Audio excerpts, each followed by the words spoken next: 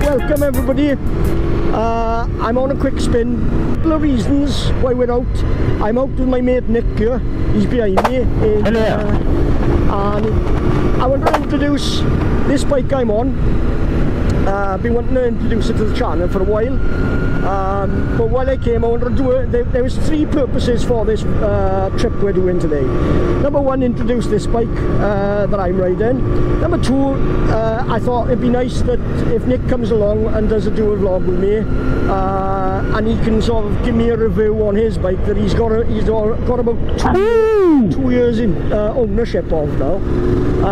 Oh, there's a smell in it. Whew. And we're riding up to do another vlog that to explain that many of you don't know about, that I was riding a Triumph Tiger, and this time, well, round about this time last year on the bank holiday, I had a pretty serious off on it, and more or less caused a good bit of damage to the bike, a fair bit of damage to me. And my mate Nick was literally riding behind me when it happened, so we're gonna ride up to the crash site and sort of like talk, have a chat about it, because I haven't been up to the crash site since for a year.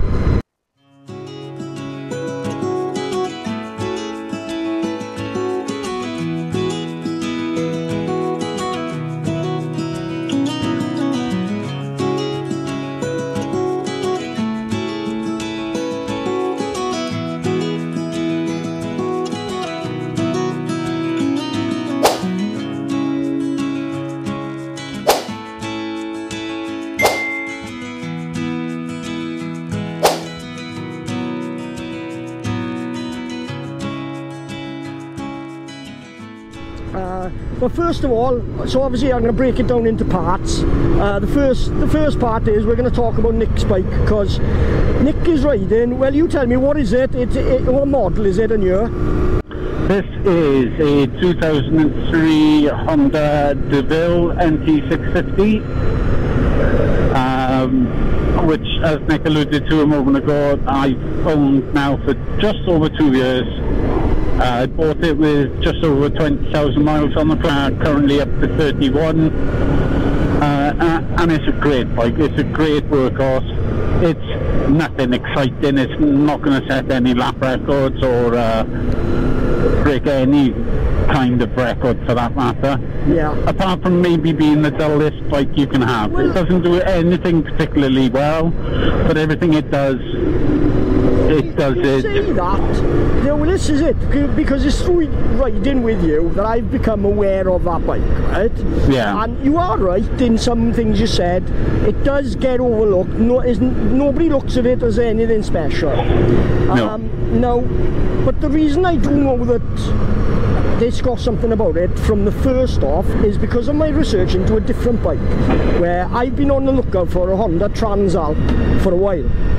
Yeah, and they run the same engine. It's the same engine, and all Transalp owners rave about that engine because of the torque and the usability of it, and it's really good engine, strong, it's a solid engine. Yeah. I mean, there's guys I'm aware of that are easily doing 150, 200,000 miles on the engine. That's it, yeah. And that's with minimal maintenance. That's just valve clearances and regular. I've seen some, they don't even do that. Regular oil changes. Yeah, exactly. Yeah, well, a lot of people, when they came out, both the 650 and the 700, a lot of the people that were buying them, well, in fact, MCN rated it as the best mid-range tourer. Yeah. But said about how dull it was, and that's how it got the Konica then of being a Deauville.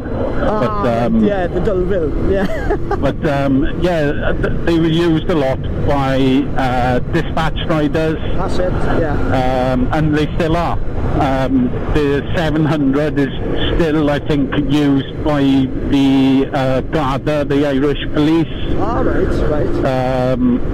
Yeah, they're solid bikes. As I say, the engine is a sweet little V twin.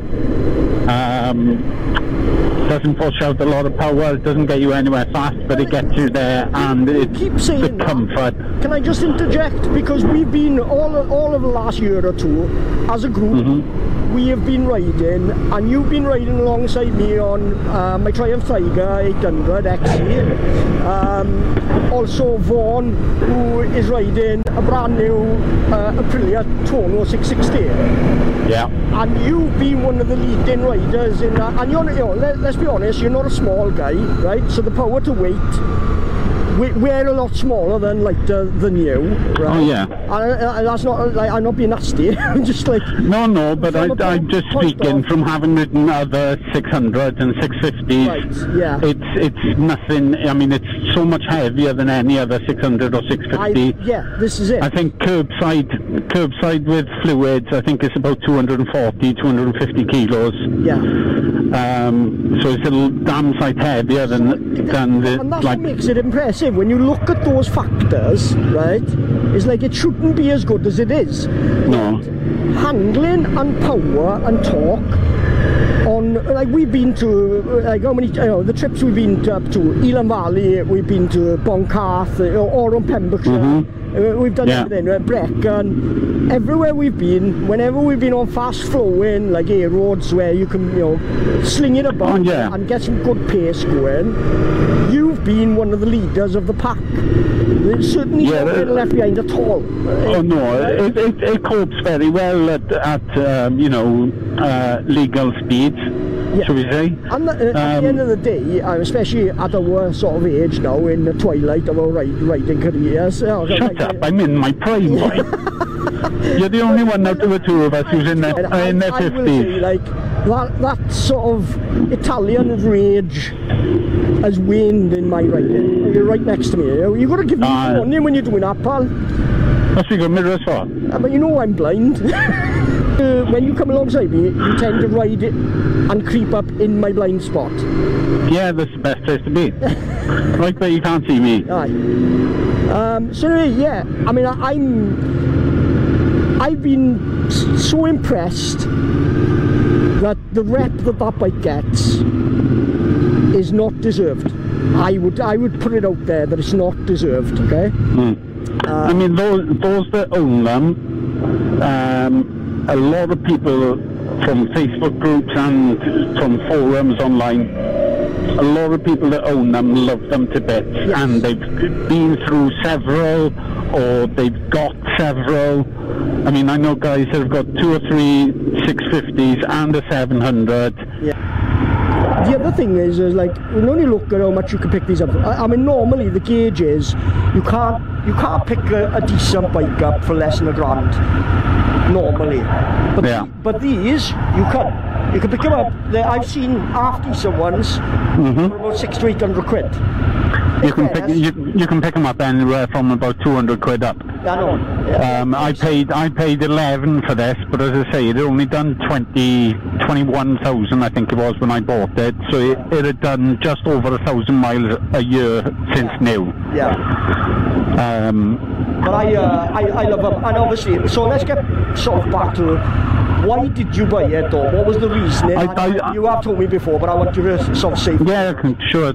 I mean, I do a lot of hike. I know, as you've already alluded to, I'm a bigger guy. But believe it or not, I do like to get out and exercise. I do a lot of hiking and camping and stuff. So it's ideal for me with the built-in panniers, the top box. I can get all my camping gear, all my hiking gear. My hiking poles are a bit of a pain, but they do fit. Come across as that perfect sort of.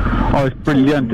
Mid-weight tourer, and you know what's weird is the market is actually going that way, in that it's gone through the ADVs, but actually out of that, where they've recognised a lot of people that are riding ADVs, they do get a bit of Mickey taking because they say, oh, they only go to Starbucks or they don't go off-road, and that's what the industry has recognised. Oh, actually, it's not an ADV they want. They actually want a touring bike that's comfortable to ride, that's got power. Which way we going? Straight on, yeah? Yeah, straight on.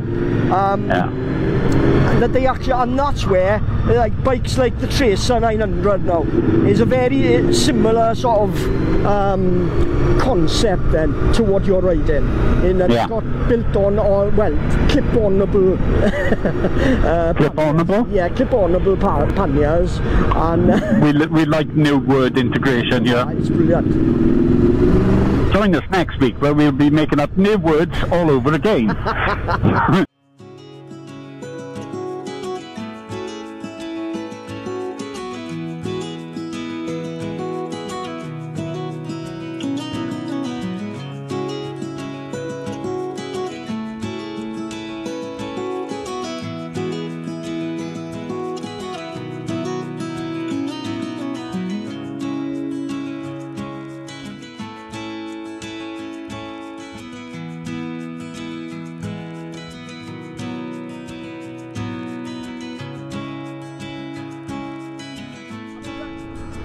The reason, you know, it was more what you wanted out of a bike that drew you to that bike, wasn't it? Yeah, absolutely. I mean, as you know, I'm solely a bike rider. I don't have a car license. I don't own a car. You're an everyday rider too. I'm an everyday rider all year round. So, yeah. I mean, I prefer older bikes for that reason. I'm simply because them as well.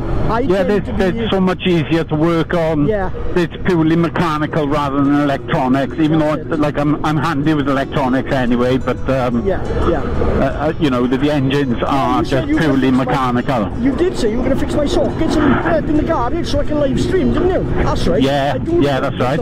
Yeah. It's a while ago now, though. I think you lost the invoice somewhere. I'm not sure. Yeah. I got a contract there written up somewhere verbally.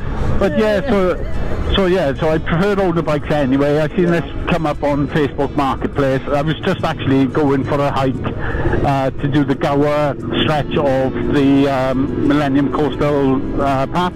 That's it, yeah. So I'd seen it a few days before I was setting off, tried contacting the guy, got no reply from him. So my trip went ahead as planned, me and the dog, 4 or 5 days around the Gower Peninsula, just hiking and camping, and it was absolute bliss. But then on the Friday night, we were pitched up in Port Einan, and I had an unknown number calling me. I took the call, and it was the guy finally getting back to me. So I cut my trip short and left on the Saturday morning, got the bus back then to Sletty, and I went and viewed it on the Sunday morning and gave him the cash there and then. I told him that, you know, he had said to me in our initial phone conversation he'd had plenty of offers, but everybody was lowballing him, and I said to him, you know, given what he had said about the condition of the bike and the mileage and everything else, I said to him, I'm not even going to argue with you, mate. I'll take it as it is. It's a fair deal. I take it. Yeah, absolutely. I think it was absolutely fair. I mean, bikes with higher mileage, albeit in perhaps better condition than this, they're still commanding about the same price, if not more. Even though you can pick them up dog cheap. You know, I think I've already had my money's worth out there. I mean, I know I've only put 10,000 miles on the clock, but it's relatively quite low. Or I'd say medium average then, in that it hasn't been used that much. No. And it's still got a lot left in the tank. I mean, it's my VFR year is on 43, right? Yeah. And it's a couple of years older than this as well, isn't it? Though. So, like. And this has not done much mileage since I bought it, right? Which I will get to in a second. I'll probably do a second part of this vlog. Cut the conversation. You need to adjust your 360. Again? Yeah, it's leaning. Thank you. You pull in, I'll pull in and head of you. Right. It's fallen over to the left. Strange, isn't it?